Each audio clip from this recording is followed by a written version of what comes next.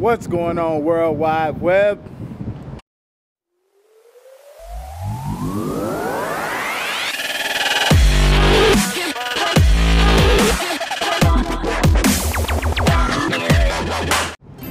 Today is Saturday, October the 29th, 2016. And I am at Salem's Gyros and Subs in Tampa, Florida. The time now is about 12 somewhere, maybe 1 something. And in about 2 hours, I got a video shoot with Israel, my bad. I'm Israel. Israel, and one of the fastest gunslingers of the South, the fastest Christian rapper there is, just about, Second Chance. I have a video shoot with them in about 2 hours, 3 o'clock, somewhere over here in Tampa. But before then, I'm about to get it in, fill my belly up a bit, you know, get some chicken fries. Yeah, so hopefully I'll be able to free my hands and bring my camera along during the shoot.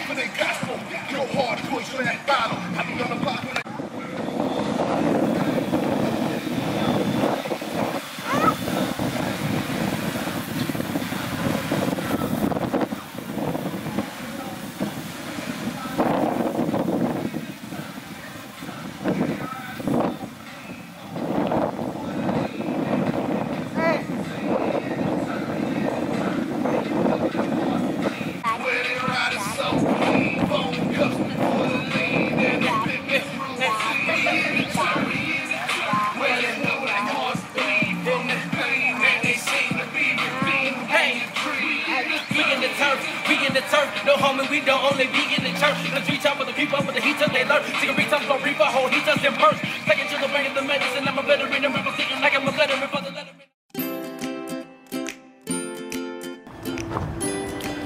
So it's the next day, Sunday, October 30th. Yesterday was a very, very interesting day. I had a music video shoot with the homie Nate, aka Israel, and the song was featuring Chance, Second Chance. I'm so used to saying Chance the Rapper now, I was about to say Chance the Rapper. Both dope rappers though. Chance the Rapper's a dope rapper and Second Chance is a dope rapper. Second Chance probably is the fastest Christian rapper there is. Probably. But anyways, so the name of the song is called "In the Turf That They Did," right? And it's about, you know, some real deal Christians going into the gutters and preaching the gospel of Jesus Christ to like prostitutes, drug dealers, killers, and all that, right? So let me tell you a little story, right, of what happened yesterday. My life could have ended yesterday. Yeah. One, I'm very, very protective of my my equipment, and I'm very protective of my work. I take pride in my work and what I do. So we had the first shot on Nebraska and Fowler and Tampa. For all you guys that live in the Tampa Bay area, I'm sure you know where that's at. Excuse me, in the old flea market parking lot. It's like, it's an abandoned parking lot or whatever. So I wanted to get some shots in. Second Chance hadn't arrived yet, but a few people that Israel asked to come to be in the shoot had arrived, and everybody was kind of scattered around the parking lot. But I took Israel off to go do some performance scenes, to get some, you know, get my settings on my camera straight and whatnot, you know, kind of practice a bit before we really start getting it in. So we kind of went away not too far from the crowd. Like he had maybe, I want to say there's probably like 10 people there already, maybe 7 to 10 people there already. And we went to like the corner of the building to start shooting some performance scenes.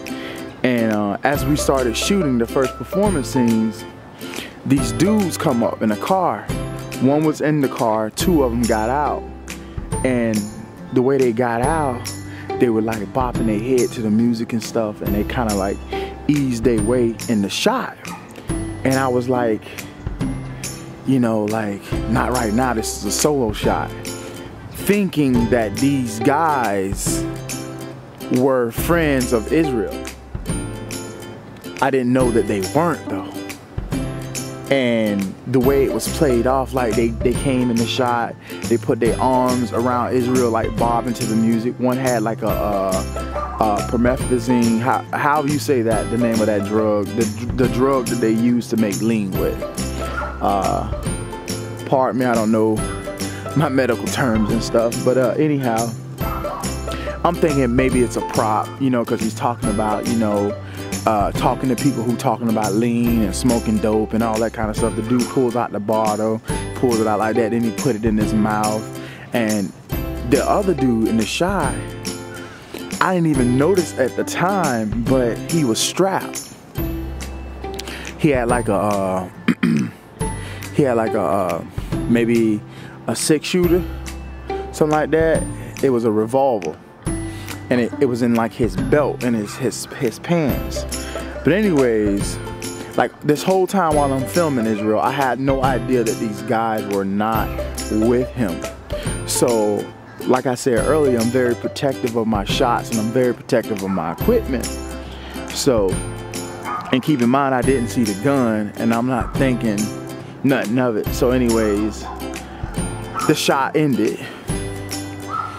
They started talking to Israel. Then listening to the conversation, I realized, oh, they don't know him and he don't know them. And the dude asking him, and they smelled like weed, but you know, sometimes a lot of these Christian rappers, they know people from the streets. And you know, a lot of the Christian rappers is from the street too. They like ex-cons or ex-thugs or whatever. So, you know, I never think nothing of it. I don't expect everybody to be at the shoot holier than thou or, you know, saved and sanctified or whatever. But anyways, they start rapping. Not rapping the song, but like, you know, chit-chat. And at that point, I realized that, damn, these guys don't know him and he don't know them. So I got in protective mode and then I still haven't seen the gun at this point. I'm like, okay, their attitudes and their behavior was really, really strange. They were trying to sell him some of that lean, the promethazine. I think I said it right.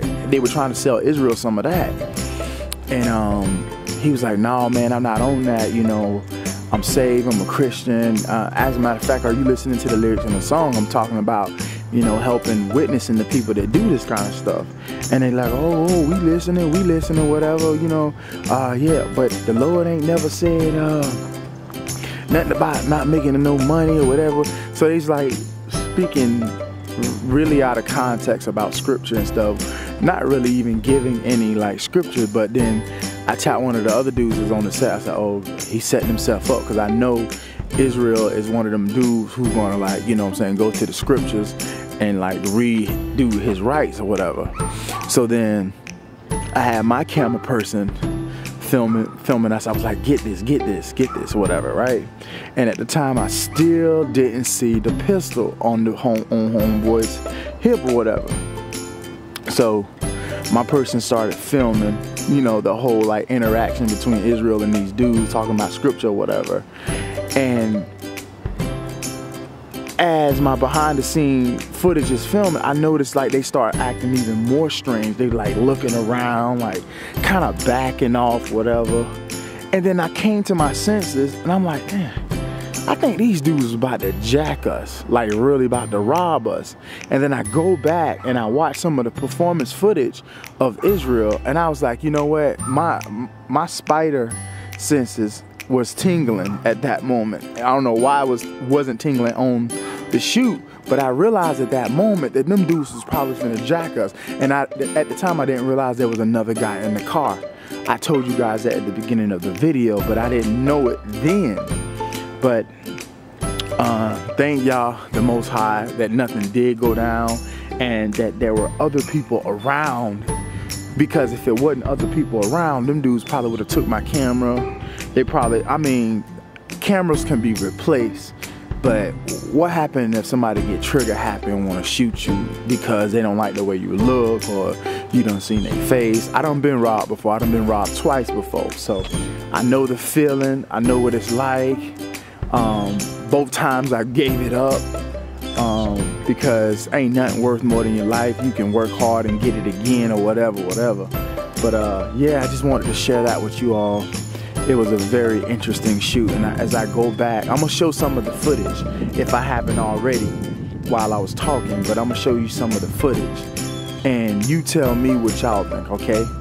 Look at the behaviors of the guys, how he's like, they both looking around. One of the dudes, like, his shirt was covering his pistol at the time, but then he kind of lifted his shirt up and it looked like they were like talking, communicating with each other. One was over here and one was over there, like, okay. And they were like looking around and stuff, and it was like, man, it's crazy, man. So, and this dude, Israel, this is like our second experience, crazy experience with something like this happening, because a few years ago we had a shoot with Melody and we was in St. Pete, and a woman walked by and she was like, hey, what are you guys doing? We was like up on the hill and we was like shooting a music video, and then she flashed us and showed us her boobs. And make it so bad, Melody little son was on the shoot too. So anyways, I'm at my boys' house, the older boys, and the mother's at school, early day, clinical day at school. So I'm here holding it down for them. I have no idea what we're gonna do today. I got a lot of editing to do. I still got to finish Michael Tarver B2.0's music video, and I have to finish some edits of Urban D.